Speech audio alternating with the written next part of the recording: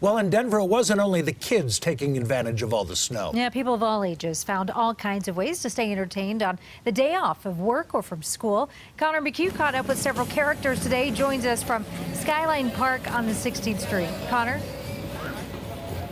Guys, it did not have to be a miserable experience here in the snow today. We are having a blast with everyone here at Skyline Park at this outdoor rink that just opened today. And earlier today, we went around the city to see what people were doing for fun, and we found some of the most Colorado ways possible.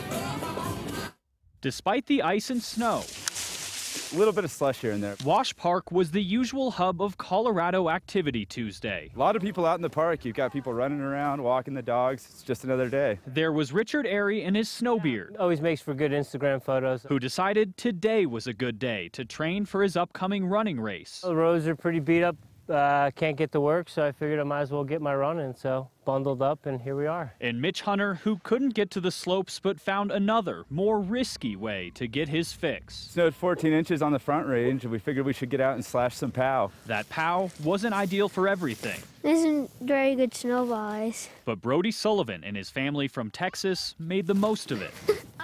Probably spend most of my day outside and build snow forts. This is fun. I think it's snowed twice in the 10 or 11 years we've been in Texas, so this is awesome. While snow and Thanksgiving aren't the typical combination, it does make for some great memories. It is awesome. They're out there having a blast, rolling around, and they're going to get hot cocoa after this, so what a day, right?